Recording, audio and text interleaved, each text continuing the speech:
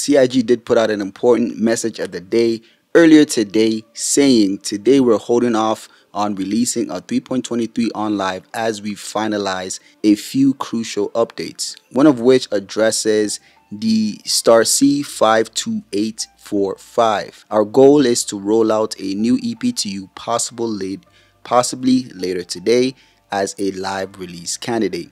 This version will undergo rigorous monitoring to ensure readiness for a full deployment to the live environment in the coming days. So, which means this very patch that we're talking about right now in this video is going to be a possible live candidate. Just to let y'all know, I am doing a giveaway for the Mirai Pulse. If you want to participate, all you got to do is be subscribed and leave a comment in any video from now till the end of June. The goal is to hit 10,000 subscribers, and I cannot do it without you.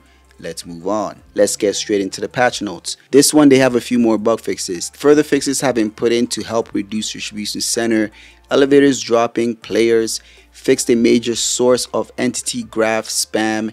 They fixed an issue where the solar system wide armistice zone could keep players from using their vehicles and FPS weapons. They fixed an issue causing many PU locations to get into a state where players would receive a 30,031 disconnect error indefinitely until they swap shards. They fixed an issue that blocks players from exporting keybinds.